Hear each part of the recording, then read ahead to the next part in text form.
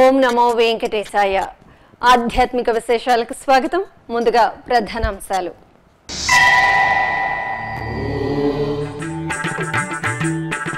తిరుచిపై కామాక్షి సమేత సిద్ధేశ్వరుని దర్శనం. వార్షిక బ్రహ్మోత్సవాలతో కాంతులీనుతున్న తాళ్లపాక.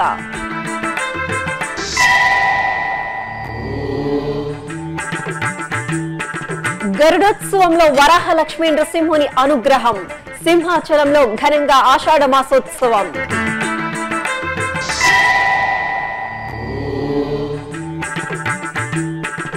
అమ్మల కన్న అమ్మకు బోనాలతో భక్తుల మొక్కులు. శోభాయాత్రలతో పులకించిన ఆలయాలు. కడప జిల్లా తాళ్లపాకలోని శ్రీ కామాక్షి సమేత సిద్ధేశ్వర స్వామి వారి ఆలయంలో తిరుచి సేవ జరిగింది. తిరుమల తిరుపతి దేవస్థానం ఆధ్వర్యంలో అలరారుతున్న ఈ ఆలయంలో వార్షిక బ్రహ్మోత్సవాలు కన్నుల పండుగగా జరుగుతున్నాయి. ఉత్సవాల్లో భాగంగా స్వామివారికి నిర్వహిస్తున్న వాహన సేవలు భక్తులకు పరవశాన్ని పంచుతున్నాయి.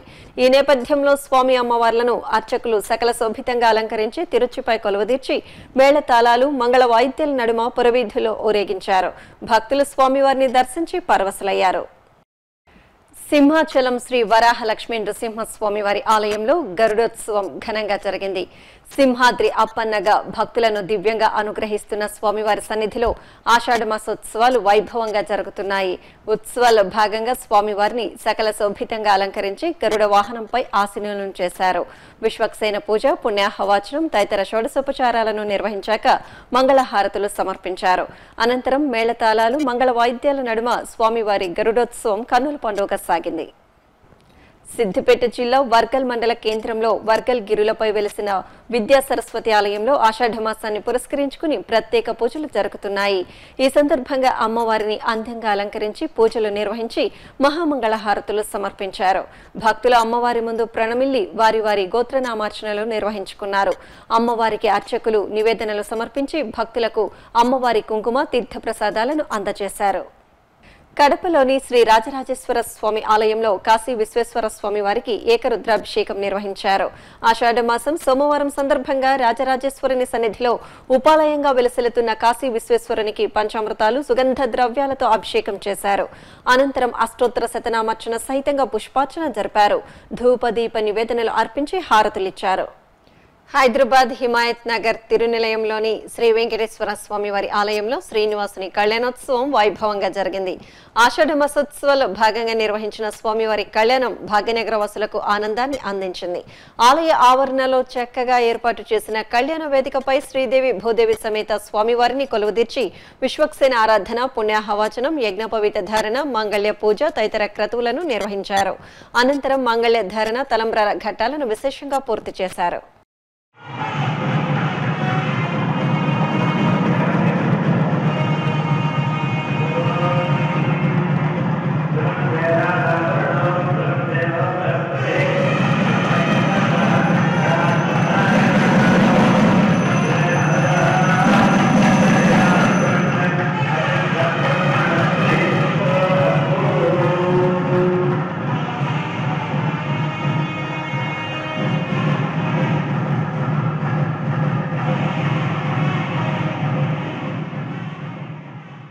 కృష్ణా జిల్లా జగ్గయ్యపేటలోని శ్రీ కన్యకా పరమేశ్వరి అమ్మవారి ఆలయంలో శాకంబరి ఉత్సవాలు ఘనంగా ప్రారంభమయ్యాయి. 2 రోజుల పాటు జరిగే ఈ ఉత్సవాల్లో భాగంగా అమ్మవారిని శాకంబరి అలంకారంలో కొలువుదీర్చి భక్తులకు దర్శన భాగ్యం కల్పించారు. వివిధ రకాల కూరగాయలు, ఫలాలతో ప్రకృతి మాతగా అనుగ్రహించిన కన్యకా పరమేశ్వరి దేవికి భక్తులు నీరాజనాలు సమర్పించారు. ఉపాలయాల్లో నెలవైన శ్రీ సరస్వతీదేవి, సంతోషిమాత, అష్టలక్ష్మి అమ్మవార్లను కూరగాయల మాలలతో అలంకరించి నివేదనలు అర్పించారు. భక్తులు అమ్మవార్లను సేవించి పరవశులయ్యారు. నెల్లూరు జిల్లా చిల్లగూరు మండలంలోని తూర్పు కనుపూరులో కొలువైన శ్రీ ముత్యాలమ్మ తల్లి ఆలయంలో ప్రత్యేక ఉత్సవాలు వేడుకగా జరుగుతున్నాయి. కోరిన కోరికలు తీర్చే కల్పతరువుగా కటాక్షిస్తున్న అమ్మవారికి అభిషేక ఆరాధనలు పూర్తి చేసి పుష్పశోభితంగా అలంకరించి హారతులు సమర్పించారు. అలాగే అంతరాలయాన్ని వర్ణమయ పుష్పాలతో అలంకరించిన తీరు భక్తులను విశేషంగా ఆకట్టుకుంది. భక్తులు ముత్యాలమ్మను సేవించి ముగ్ధులయ్యారు. యాదాద్రి భువనగిరి జిల్లా భువనగిరిలోని శబరి ఆలయంలో శంభులింగేశ్వర స్వామికి అభిషేకం జరిగింది. అభిషేక ప్రియుడికి పవిత్ర జలాలతో అభిషేకం చేసి హారతులు సమర్పించారు. భక్తులు శివనామ స్మరణలు చేస్తూ స్వామివారిని దర్శించి తన్మయత్వం చెందారు. కృష్ణా జిల్లా జగ్గయ్యపేటలోని శ్రీ ముత్యాలమ్మ తల్లి ఆలయంలో చల్లని తల్లికి అభిషేకం చేశారు. కోరిన కోరికలు తీర్చే కల్పతరువుగా విరాజిల్లుతున్న అమ్మవారికి పవిత్ర జలాలతో అభిషేకం చేశారు. భక్తులే స్వయంగా అమ్మవారికి అభిషేకం జరుపుకుని తన్మయులయ్యారు. ఆపై అమ్మవారిని సకల ఆభరణ శోభితంగా అలంకరించి కర్పూర నీరాజనాలు సమర్పించారు. అమ్మల కన్న అమ్మ ముగ్గురమ్మల మూలపుటమ్మ శ్రీ ఉజ్జయిని మహంకాళి అమ్మవారి బోనాల ఉత్సవం అత్యంత సంబరంగా జరిగింది. జంటనగర వాసులు అమ్మవారికి బోనాలు సమర్పించి మొక్కులు తీర్చుకుని తన్మయులయ్యారు. ఇప్పుడొక చిన్న విరామం. శ్రీ వెంకటేశ్వర ప్రాణదాన ట్రస్ట్ మానవ సేవే మాధవ సేవ అనే మహత్తర ఆశయంతో ప్రాణాంతక వ్యాధులతో కొట్టుమిట్టాడే నిరుపేదలైన రోగులకు ఉచిత వైద్య చికిత్సను అందించేందుకు శ్రీ వెంకటేశ్వర ప్రాణదాన ట్రస్ట్ ను స్విమ్స్ ఆసుపత్రి ద్వారా నిరంతరాయంగా నడుపుతోంది తిరుమల తిరుపతి దేవస్థానం. ఈ బృహత్తర కార్యక్రమానికి మీరు చేయూతనివ్వండి. ఆ శ్రీనివాసుని కటాక్షాన్ని నిండుగా పొందండి. మరిన్ని వివరాలకు సంప్రదించవలసిన ఫోన్ నంబర్లు 087722777777, 087722333333 లేదా టిటిడి వెబ్సైట్ ను చూడండి www.tirumala.org లేదా www.ttdsevaonline.com. ఓం నమో వెంకటేశాయ.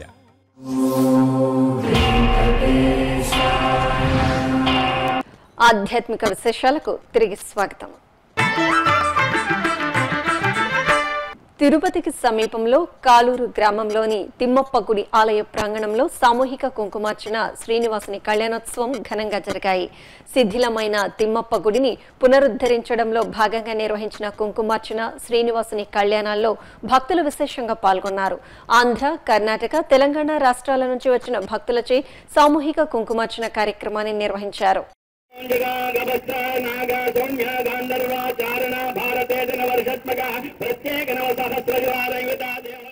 మెదక్ జిల్లా కేంద్రం తారకరామన్ నగర్ శ్రీ నల్లపోచమ్మ ఆలయంలో 5వ వార్షికోత్సవాలు అత్యంత ఘనంగా జరిగాయి. ఆషాఢ మాసాన్ని పురస్కరించుకుని అమ్మవారికి బోనాలను సమర్పించారు.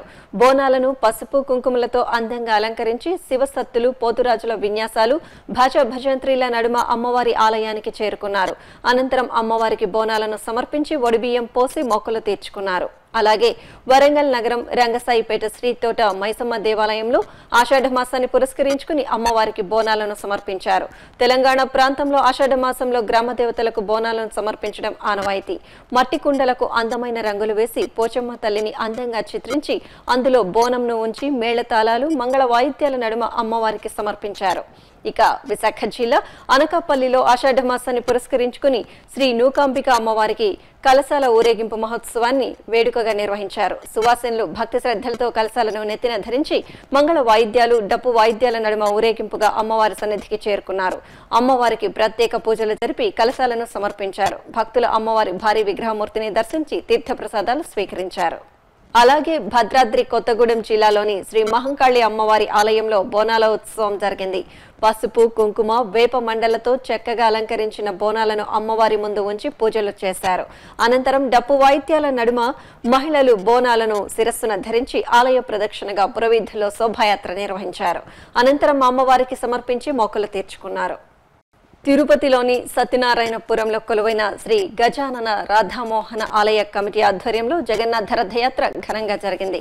చక్కగా అలంకరించిన రథంపై సుందరంగా అలంకరించిన సుభద్ర, బలభద్ర సమేత శ్రీ జగన్నాథ స్వామి వారిని కొలువుదీర్చి నివేదనలు, హారతులు సమర్పించారు. మహిళలు కోలాటాలు ప్రదర్శిస్తుండగా, భక్తులు భజనలు చేస్తుండగా దారి పొడవునా హరే రామ, హరే కృష్ణ స్మరణల నడుమ జగన్నాథుని రథయాత్ర కోలాహలంగా సాగింది. హరే రామ, హరే కృష్ణ స్మరణలతో పరిసరాలు మ్రోగాయి. అడుగడుగున భక్తులు స్వామివారికి కర్పూర నీరాజనాలు సమర్పించి తమ భక్తి ప్రపత్తులను చాటుకున్నారు.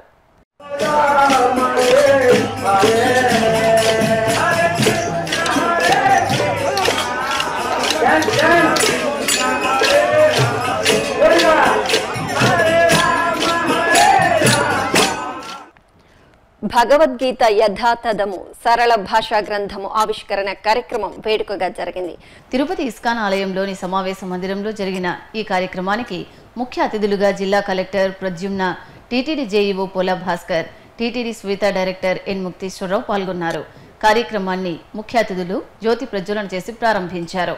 అనంతరం భగవద్గీత గ్రంథానికి ప్రత్యేక పూజలు చేసి మంగళహారతులు సమర్పించారు. భగవద్గీత పారాయణంతోనే భక్తి చైతన్యం లభిస్తుందని జిల్లా కలెక్టర్ ప్రద్యుమ్న తెలిపారు. ఎటర్నల్ డాక్యుమెంట్ అంటే ఇప్పుడు చదివినా మీకు అంతే అక్కడ గొప్పదనం కనిపిస్తుంది. 10 సంవత్సరాలు చదివిన తర్వాత కూడా 10 సంవత్సరాల తర్వాత చదివిన అంతే గొప్పతనం కనిపిస్తుంది. మీ వ్యక్తిత్వం ఏ విధంగా మారుతుందో ఆ విధంగా మీకు ఆ గ్రంథంలో కొత్త కొత్తతనం బయట వస్తూ ఉంటుంది. ఇప్పుడు మీరు పనిచేసినట్టు బహుశా మీకు కర్మ సిద్ధాంతం నచ్చవచ్చు, తర్వాత కొంత వయసు అయినాక భక్తి సిద్ధాంతం నచ్చవచ్చు. దాంట్లో ఇంకా కొద్దిగా మీ మైండ్ ఏమైనా డెవలప్ అయితే జ్ఞానం, దాంట్లో జ్ఞానం ఉంది. సో జ్ఞానయోగం అక్కడ కనిపిస్తున్నటువంటి జ్ఞానయోగం నచ్చవచ్చు. సింబాలిక్ చూస్తే ఎంత గొప్పతనం ఏ సంస్కృతిలో ఉంది అంటే అవతల శత్రువులు ఉంటే ముందు ఇది నువ్వు ఎవరో నువ్వు తెలుసుకుంటాడు. అంటే అవతల శత్రు సైన్యం ఉన్నప్పుడు ముందు హూ ఆర్ యూ అని తెలుసుకో. దాన్ని తెలుసుకోనాక ఇంకా నువ్వు ఇంకా బంధువులేంటి, ఇంకా శరీరమే లేనప్పుడు, ఈ శరీరం అనేది మాయ ఉన్నప్పుడు ఇంకా బంధువులు ఎవరు, మిత్రులు ఎవరు? శరీరం ఉన్నప్పుడే కదా బంధువులు మిత్రులు. అసలు నువ్వు ఈ శరీరం నీది అనుకున్నావు, ఇది నీది కాదు, నువ్వు ఎవరు అని చెప్పినాక అర్జునుడిలో ఉన్నటువంటి ఆ మాయాలన్నీ కూడా పోయి మళ్ళీ యుద్ధం చేస్తాడు. అందరినీ ధర్మ మార్గంలో నడిపించే శక్తి ఒక్క భగవద్గీతకే ఉందని తిరుపతి జేఈఓ పోల భాస్కర్ అన్నారు. భగవద్గీత గురించి అది సనాతనమైనది అంటే దాని యొక్క పుట్టుకని లేకపోతే మళ్ళీ ఎప్పుడైనా అంతమవుతుందా అనేటువంటి దానికి తావు లేకుండా ఎప్పుడూ నిత్యంగా మనకు కనిపించేటువంటి ధర్మం ఈ భగవద్గీతకు ఉంది. ముఖ్యంగా భారతీయ జీవన విధానానికి మూలాధారం. భగవంతుడు ఈ సృష్టిని సృష్టించారు. దాంట్లో ప్రకృతిలో మనమంతా బతుకుతున్నాం. ప్రకృతికి, మనిషికి, ఆత్మకి, పరమాత్మకి ఉన్నటువంటి సంబంధాన్ని దీంట్లో చాలా చక్కగా వివరించారు. అందుగురించే ఇంకా ఎన్ని వేల సంవత్సరాలు వచ్చినా సరే ఇది ఎప్పుడు కూడా మానవ జీవితానికి సంబంధించి అది ఎప్పుడు కూడా రిలవెంట్గానే ఉంటుంది. అటువంటి భగవద్గీతని ముఖ్యంగా సామాన్యులకి అందరికీ అది అందాలి అంటే అది ఈ రకంగా సరళీకరణమయ్యి అందరూ అర్థం చేసుకునే భాషలో జనబాహుల్యంలోకి వెళ్ళినప్పుడే సాధ్యమవుతుంది. ఆ రకమైనటువంటి లక్ష్యం ఇప్పుడు ఈ పుస్తకం ద్వారా నెరవేరుతుందని చెప్పి నమ్ముతూ ఓం నమో వెంకటేశ్. ఉత్తరాంధ్రుల ఆరాధ్య దైవం శ్రీ తలుపులమ్మ తల్లి ప్రకృతి వనదేవతగా భక్తులను కటాక్షించారు. తూర్పుగోదావరి జిల్లాలో ఆహ్లాదాన్నిచ్చే వాతావరణంలో నెలవైన తలుపులమ్మ లోవ శాకంబరి ఉత్సవాలతో శోభిల్లింది. ఈ సందర్భంగా ఆలయ పరిసరాలు భక్తులతో కిటకిటలాడాయి. అమ్మవారిని పచ్చటి కూరగాయలు, ఆకుకూరలతో అందంగా అలంకరించి నివేదనలు అర్పించి భక్తులకు దర్శన భాగ్యం కల్పించారు. వనదేవతకు భక్తులు మంగళ నీరాజనాలు సమర్పించారు. ఇక తూర్పుగోదావరి జిల్లా తునిలోని శ్రీ వాసవి కన్యకా పరమేశ్వరీదేవి ఆలయంలో శాకంబరి ఉత్సవాలు కన్నుల పండుగగా జరిగాయి. ఆర్య వైశ్యుల ఆరాధ్య దేవత శ్రీ కన్యకా పరమేశ్వరీదేవి శాకంబరి అలంకారంలో భక్తులకు దర్శనమిచ్చారు. వివిధ అర్చనల అనంతరం దొండకాయలు, బెండకాయలు, వంకాయలు, టమాటాలు తదితర కూరగాయలతో అమ్మవారిని చక్కగా అలంకరించి హారతులిచ్చారు. నెల్లూరు జిల్లా పొదలకూరులోని శ్రీ శ్రీనివాస బాలాలయంలో శ్రీ వెంకటేశ్వరుని కళ్యాణోత్సవం ఘనంగా జరిగింది. అలాగే గూడూరులోని శ్రీ ప్రసన్న వెంకటేశ్వర స్వామివారి ఆలయంలో పల్లకి సేవ, సహస్ర దీపాలంకరణ సేవను వేడుకగా నిర్వహించారు. కావలి మండలం ముద్దూరుపాడులోని ఆంజనేయ స్వామివారి ఆలయంలో గోశాలను ప్రారంభించారు. ఆ విశేషాలను ఇప్పుడు చూద్దాం. నెల్లూరు జిల్లా పొదలకూరులోని శ్రీ శ్రీనివాస బాలాలయంలో స్వామివారి కళ్యాణోత్సవం ఘనంగా జరిగింది. ఆషాఢ మాసోత్సవాల్లో భాగంగా నిర్వహించిన శ్రీనివాసుని కళ్యాణం భక్తులకు ఆధ్యాత్మిక పరవశాన్ని అందించింది. ముందుగా స్వామి అమ్మవార్లను సర్వాంగ శోభితంగా అలంకరించి వేదికపై కొలువుదీర్చారు. వివిధ క్రతువులను వేదోక్తంగా పూర్తి చేశాక మేళతాళాలు, వేద మంత్రాల నడుమ కళ్యాణాన్ని నిర్వహించారు. కళ్యాణంలో పాల్గొన్న భక్తులకు నిర్వాహకులు ముత్యాల తలంబ్రాలను అందించారు.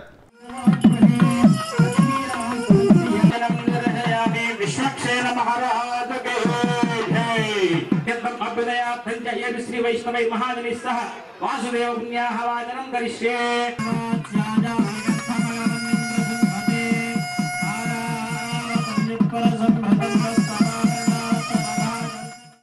గూడూరులోని శ్రీ ప్రసన్న వెంకటేశ్వర స్వామి ఆలయంలో స్వామివారి పల్లకీ సేవ జరిగింది. ఉభయ దేవేరుల సమేత స్వామివారిని ఆభరణ పుష్ప శోభితంగా అలంకరించి పల్లకీపై కొలువుదీర్చారు. ప్రాకారోత్సవాన్ని నిర్వహించి హారతులు సమర్పించారు.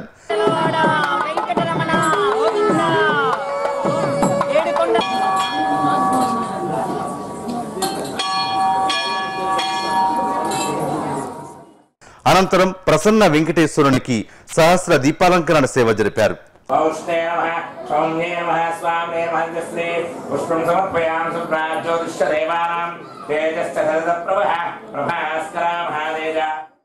ఇక కావలి మండలం ముద్దూరుపాడు గ్రామంలో ఉన్న శ్రీ ఆంజనేయ స్వామి వారి ఆలయంలో గోశాలను ప్రారంభించారు. రామబంటు సన్నిధిలో సకల దేవతా స్వరూపమైన గోవుమాతల్లి సంరక్షణార్థం గోశాలను ఏర్పాటు చేశారు. ఈ సందర్భంగా గోశాల ఆవరణలో హోమాలు జరిపారు. ఆంజనేయ స్వామి వారికి పూజలు నిర్వహించాక గోమాతకు పసుపు కుంకుమలతో అర్చనలు చేసి హారతులు సమర్పించారు. అనంతపురం జిల్లా కళ్యాణదుర్గం మండలం దేవాదుల కొండపై కొలువైన అక్కమ్మగార్ల గుడిలో ప్రత్యేక పూజలు జరిగాయి. ఆషాఢమాసం సందర్భంగా ప్రాతకాలమే 7 అక్కమ్మ దేవతలకు శివలింగానికి పంచామృతాలతో అభిషేకం చేశారు. అనంతరం అమ్మవార్లను సుగంధ పుష్పాలతో అలంకరించారు. పరమశివుడికి బిల్వపత్రాలతో అర్చనలు చేశారు. భక్తులు పానకాన్ని నింపిన కడవలను శిరస్సును ధరించి కాలినడకన ఆలయానికి చేరుకుని అమ్మవారికి సమర్పించి మొక్కలు తీర్చుకున్నారు. ఆలయ ఆవరణలోని ఊయలకు పూజలు చేసి అమ్మవార్ల కృపకు పాత్రులయ్యారు. నిజామాబాద్ లోని ఖిల్లా ప్రాంతం భక్తులతో కిటకిటలాడింది. గ్రామ దేవతల ఊరేగింపు సందర్భంగా చల్లని తల్లి దీవెనల కోసం అశేషంగా భక్తులు ఖిల్లా ప్రాంతానికి చేరుకున్నారు. ఏటా ఆషాఢ మాసంలో గ్రామ దేవతల ఊరేగింపు ఉత్సవాన్ని అత్యంత సంబరంగా నిర్వహిస్తారు. ఈ సందర్భంగా శ్రీ మహాలక్ష్మి, పెద్దమ్మ, పోచమ్మ, పౌడలమ్మ, సారలమ్మ ప్రతిమలను గద్దెలు, తొట్టెల్లో కొలువుదీర్చి డప్పు వాయిద్యాలు, పోతురాజుల విన్యాసాల నడుమ అట్టహాసంగా ఊరేగించారు. గాజులపేట నుంచి పెద్ద బజార్ వరకు సాగిన ఈ ఊరేగింపులో భక్తులు పాల్గొని మొక్కులు తీర్చుకున్నారు. తిరుమలలోని నాదనీరాజనం వేదికపై ఆదివారం భరతనాట్య ప్రదర్శన జరిగింది. చెన్నైకి చెందిన గురు భాగ్యశ్రీ సతీష్ బృందం ప్రదర్శించిన భరతనాట్య ప్రదర్శన ఆకట్టుకుంది.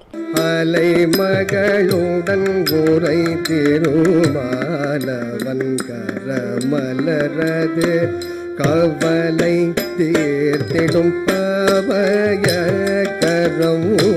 மல்லவோ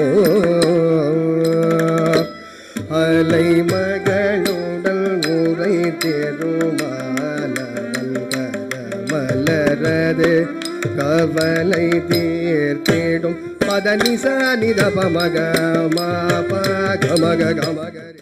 అలాగే విజయవాడలోని ఘంటసాల సంగీత కళాశాలలో కూచిపూడి నాట్య ప్రదర్శన జరిగింది.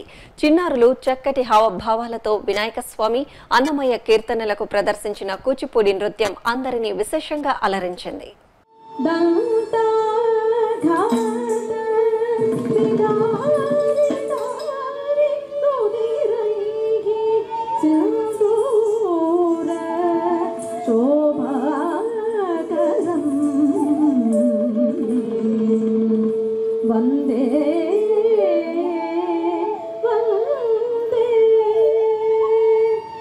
తిరుమలలో శ్రీవారి దర్శనం, వాతావరణం తదితర విశేషాలను ఇప్పుడు తిరుమల సమాచారంలో తెలుసుకుందాం. ఇప్పటి వరకు అందిన సమాచారం మేరకు సుమారు 31,000 మంది భక్తులు శ్రీవారి దర్శనం చేసుకున్నారు. దివ్య దర్శనం, ప్రత్యేక ప్రవేశ దర్శనం కొనసాగుతున్నాయి. సాధారణ సర్వదర్శనం భక్తులు 22 కంపార్ట్మెంట్లలో వేచి ఉన్నారు. సర్వదర్శనం టోకెన్ గల భక్తులకు నిర్ణీత సమయంలో దర్శనం పూర్తవుతోంది. శ్రీవారి మెట్టు మార్గంలో ఉదయం 6 గంటల నుంచి సాయంత్రం 6 గంటల వరకు భక్తులను అనుమతిస్తారు. ఇక తిరుమల వాతావరణం గరిష్ట ఉష్ణోగ్రత 32 డిగ్రీల సెల్సియస్, కనిష్ట ఉష్ణోగ్రత 23 డిగ్రీల సెల్సియస్ గా నమోదైంది.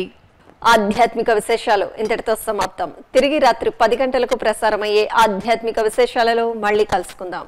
ఓం నమో వెంకటేశాయ.